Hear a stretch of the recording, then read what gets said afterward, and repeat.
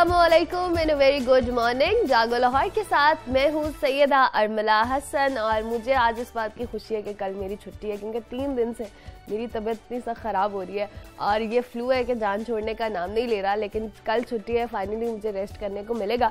लेकिन जनाब आपको बिल्कुल रेस्ट करने को नहीं मिलेगा, हमारा बेस्ट ऑफ चलने वाला है कल, तो आपने बिल्कुल मिस नहीं करना। पूरा वीक हम आपके साथ जो चीज़ें शेयर करते रहते हैं वो हमारी बेस्ट ऑफ में आपके पास आ जाती हैं। तो डेफिनेटली बहुत सारे लोग जो संडे होता है वो दिन में उठते हैं तो उनको कुछ अच्छी इन्फॉर्मेशन मिल जाएगी। लेकिन उसके साथ साथ आज भी हमने आपको इन्फॉर्मेशन देनी है और आज के हमारे पास टॉपिक्स भी बड़े इंटरेस्टिंग है और हम कोशिश करते हैं रोज़ के ज़्यादा से ज़्यादा वो टॉपिक्स लाए जाए जो पब्लिक का एक इशू भी है, उनको उसके हवाले से अवेयरनेस की भी ज़रूरत है। लेकिन कुछ स्टार्ट में हम आपके साथ टेक्नोलॉजी की दुनिया से कुछ रिसर्च और कुछ खबर शेयर करेंगे। वो ये कि फोल्डेबल टैबलेट जनाब मुतारिफ करवा दिया गया। ये क्या है? बेसिकली एक फोल्डेबल टैबलेट है जिसकी LED टच स्क्रीन बहुत ज़्यादा फ्लेक्सिबल है और इसको आप पेपर की तरह रोल भी कर सकते हैं और उसको टर्न भी कर सकते हैं। ये 2 रेजोल्यूशन के हामिल है। इनकी जो लंबाई है वो बेसिकली 7 इंचेस है, जिस पर एक 3D प्रिंटर है, उसके जरिए इसको एक डेस्क के साथ जोड़ा गया है। उसके अंदर टैबलेट का पूरा एक सिस्टम मौजूद है।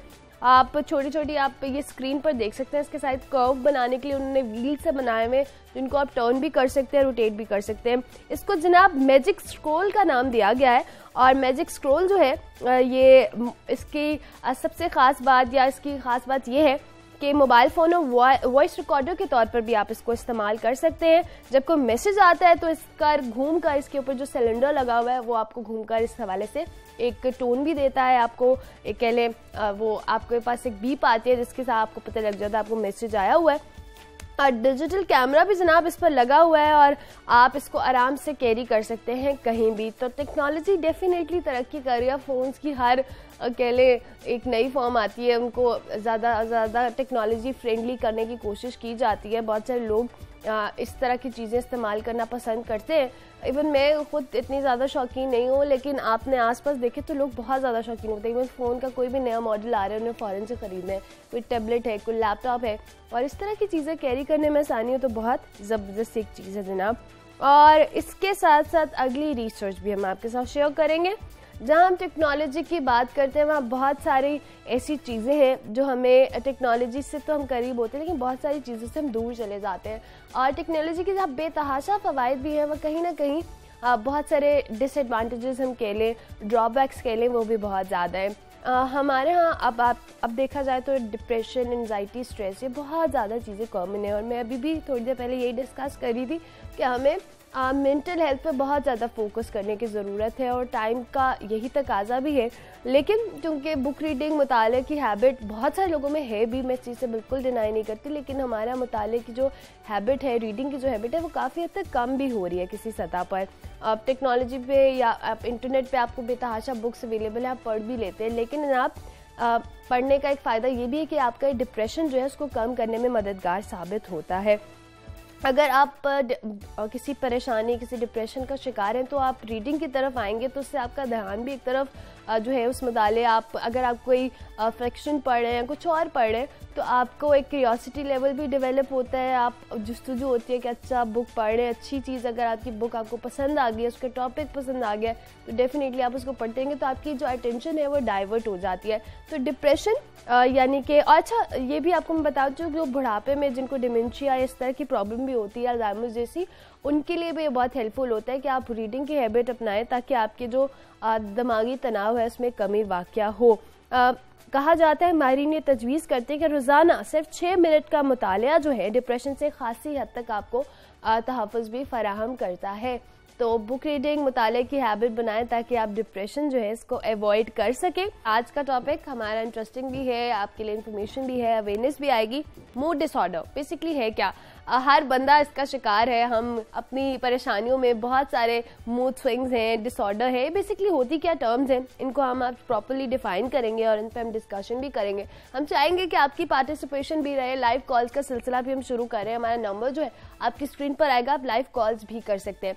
हमारे साथ हमारे मेहमान मौजूद होंगे, खुबैब कयानी जो कि क्लिनिकल साइकोलॉजिस्ट हैं और इसके साथ साथ मोटिवेशनल स्पीकर भी हैं, ट्रेनर भी हैं। Welcome to the show, thank you so much for coming. Khubaib, सबसे पहले तो हम मूड डिसऑर्डर की बात करेंगे। बेसिकली ये है क्या? मूड डिसऑर्डर के बारे में कुछ मिसकंसेप्शंस हैं, मेरा ख्याल है सबसे पहले उनके बारे में बात करना ज़रूरी है।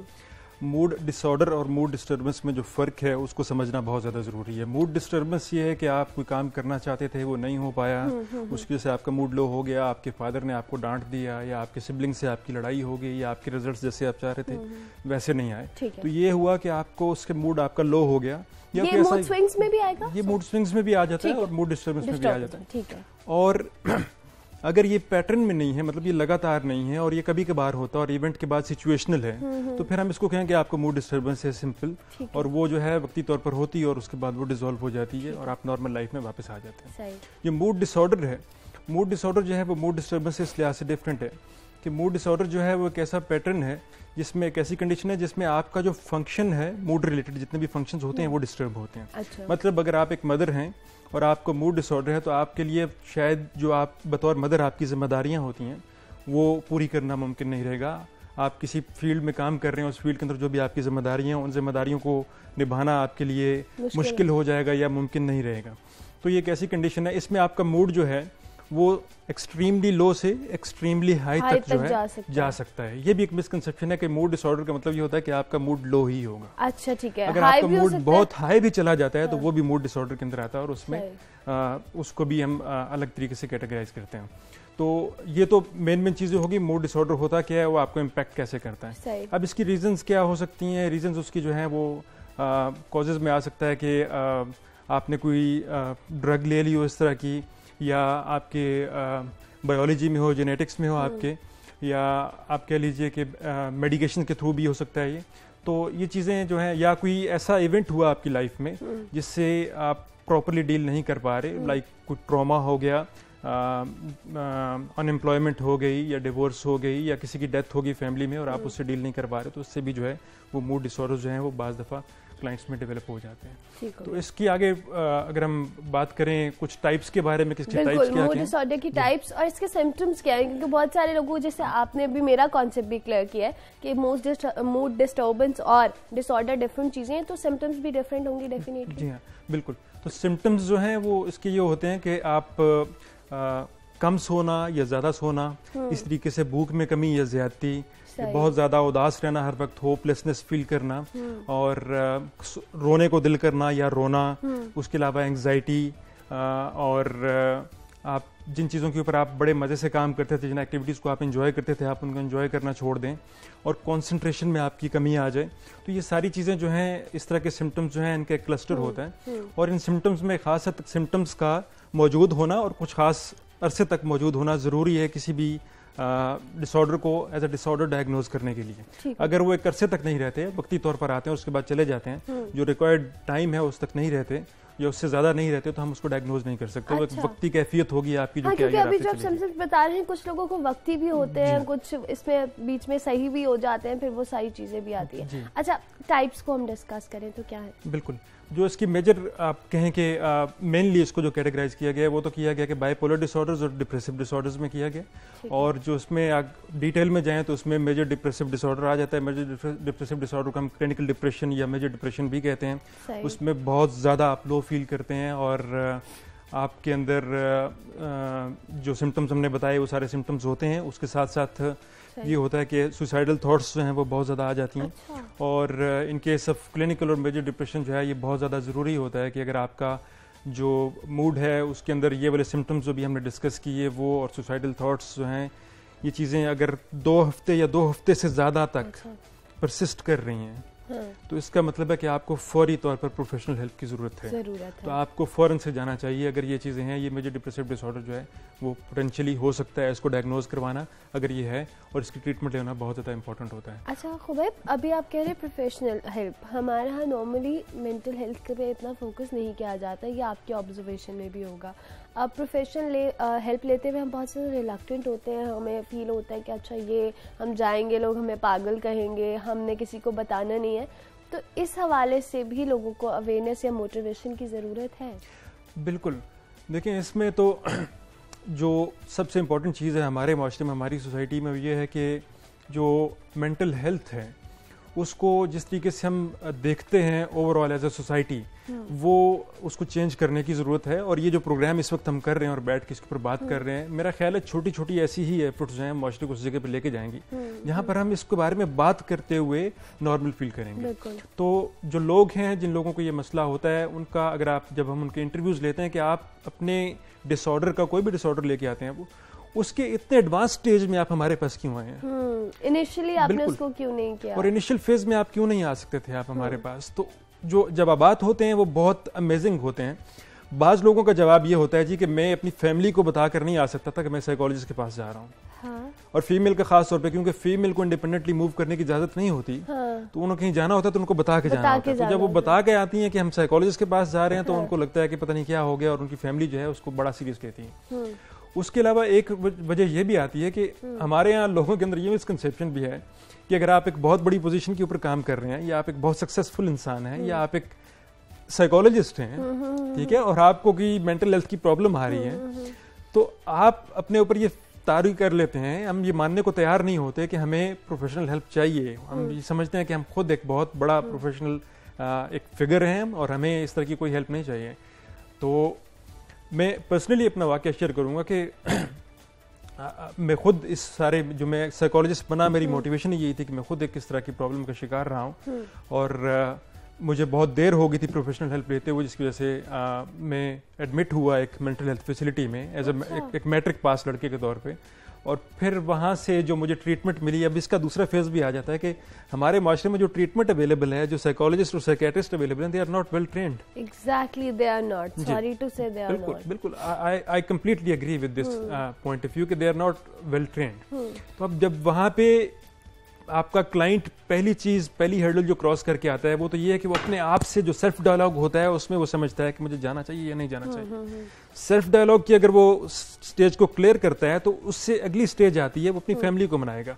उससे अगली स्टेज आती है कि वो मेंटल हेल्थ फैसिलिटी जहाँ पे उसने दाखिल होना है, अगर वो उसके अपने मोहल्ले के अंदर है, तो अपने पूरे मोहल्ले के सामने उसने एक मेंटल हेल्थ फैसिलिटी के अंदर दाखिल होना है। तो ये सारे जो लेबल्स हैं, प्राइवेसी का भी बहुत मेजर इशू है, लोग नहीं प्रेफर करते। इवन आई पर्सनली बिलीव कि अगर मैं किसी से बात भी करूंगी, अगर मुझे कोई प्रॉब्लम होगा, तो मेरी प्राइवेसी इससे डिस्टर्ब होगी, कोई पता नहीं, क्योंकि हमारी तो फील्ड डेफिनेटली ऐसी है, लेकिन एक नॉर्मल इंसान के दिमाग में भी ये कंसर्न्स होते हैं कि अच्छा अगर हम जाएंगे तो ये हमारी बात कहीं ना कर दे या किसी को बता ना दे, हमारी एक प्राइवेसी डिस्टर्ब होगी।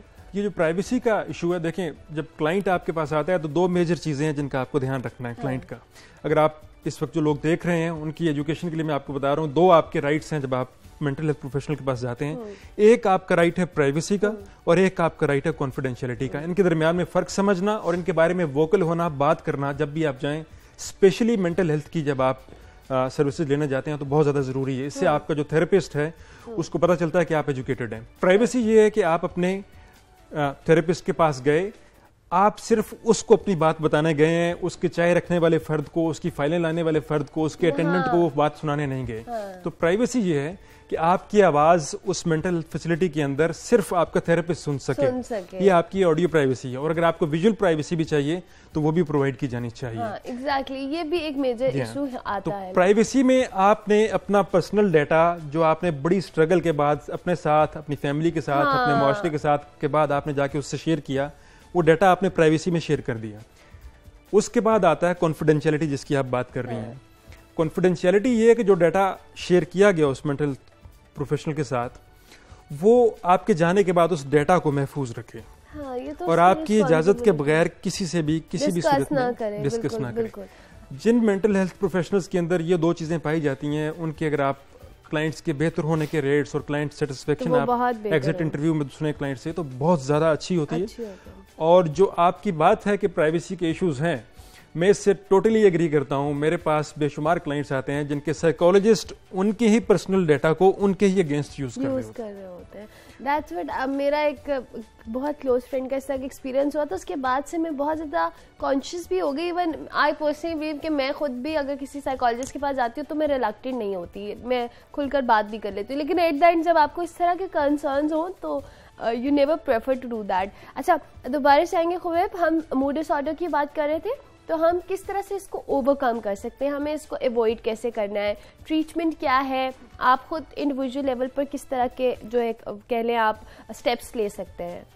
ट्रीटमेंट सबसे पहली चीज़ तो ये आ जाती थी कि जब आप ट्रीटमेंट पे जाते हैं तो जो मेनली अवेलेबल ट्रीटमेंट्स हैं, मतलब एज अ साइकोलॉजिस्ट में, आप क्लिनिकल साइकोलॉजिस्ट आपको बता रहा हूँ, उनमें तो ये चीज़ें हैं कि आपको साइकोथेरेपी प्रोवाइड की जा सकती है या मेडिकेशन दी जा सकती है, लेकिन इसके अंदर बहुत सारी वेरिएशंस हैं। फिर सबसे पहली चीज़ तो ये है कि आप जब आप इस तरह की किसी भी प्रॉब्लम का शिकार हों तो ट्रीटमेंट के अंदर जो मोस्ट हेल्पिंग चीज़ हो सकती है कि वो है कि आप इनिशियल फेज में ही आप अपनी रूटीन को जानते होते हैं, and if something extremely not normal जो है वो अगर हो रही है आपके साथ, आप फील कर रहे हैं, तो फिर देर मत करें, फौरन से पहले आप अपने थेरेपिस्ट के पास जाएं और इसके बारे में पढ़ें, चीज़ों के बारे में।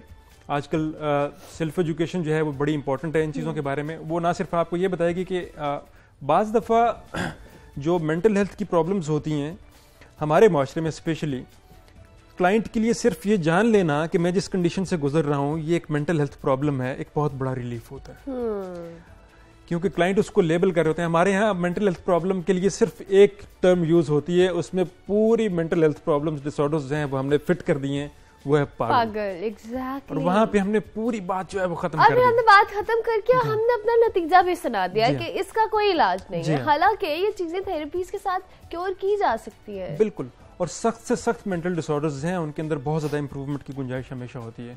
जब आपने अपने आप से बात कर ली, आपने अपने आप को थोड़ा बहुत एजुकेट किया अपनी प्रॉब्लम के बाद, उसके बाद ज़रूरी है, इस वक्त बहुत ज़्यादा वास्ट सीन है, बहुत ज़्यादा लोग जो हैं वो क्लेम कर रहे हैं कि वो साइकोलॉजिस्ट हैं बहुत, और स्पेशली जो साइकियाट्रिस्ट जो हैं, मेरा पर्सनल एक्सपीरियंस है अपने क्लाइंट्स के साथ एज एन इंडिविजुअल जो कि मेंटल हेल्थ प्रॉब्लम से गुजरा, उसमें मेरा एक्सपीरियंस है कि साइकियाट्रिस्ट जो हैं they are not willing to send their clients to psychologist. Exactly. Psychiatrist की जो ट्रेनिंग है वो ये है कि आप उनकी जो पढ़ाई होती है वो इससे रिलेटेड होती है, मेजरली जो मेजर उनकी पढ़ाई का पार्ट होता है वो इससे रिलेटेड होता है कि आपकी अंदर अगर फर्ज करें मूड डिसऑर्डर ही है या कोई और मेंटल डिसऑर्डर है, उसके जो बायोलॉजिकल बेसिस हैं, मतलब आपकी जो ब्रेन है उसके अंदर जो केमिकल इम्बैलेंस आ गया है, उस केमिकल इम्बैलेंस को मेडिकेशन के थ्रू करेक्ट करना, बैलेंस करना, ये उनका मेन काम होता है। अगर उसके बाद भी चीजें बेहतर नहीं होती तो थोड़ी बहुत वो बात कर सकते हैं, लेकिन उसके लिए ट्रेंड नहीं होते, बहुत ज्यादा ट्रेंड नहीं होते, ट्रेंड होते हैं लेकिन बहुत ज्यादा ट्रेंड नहीं होते कि बातों से टॉक थेरेपी के through they are not trained to talk people out of their trouble basically. ठीक हो गया। अच्छा, तो वहां पे उनको सॉरी मैं इसको थोड़ा सा कंटिन्यू करना चाहूंगा,